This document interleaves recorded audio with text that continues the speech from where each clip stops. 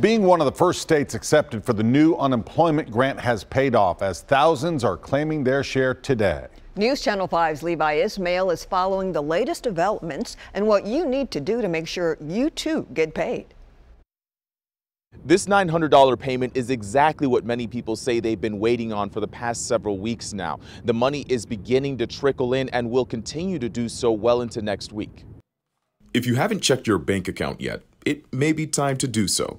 As we expected, Tennessee was one of the first to begin processing the Lost Wages Assistance Grant. So if you've been waiting for the money to arrive, today may just be that day.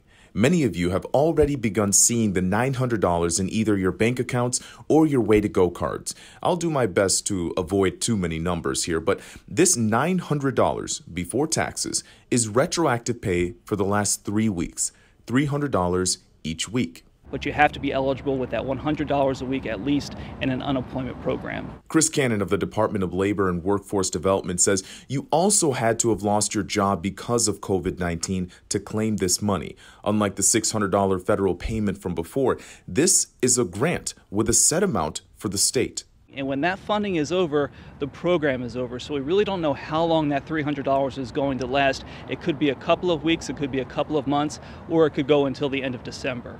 No one really knows at this point. What we do know is that as long as you certify your unemployment claim and are still eligible to this day, you too can get your share.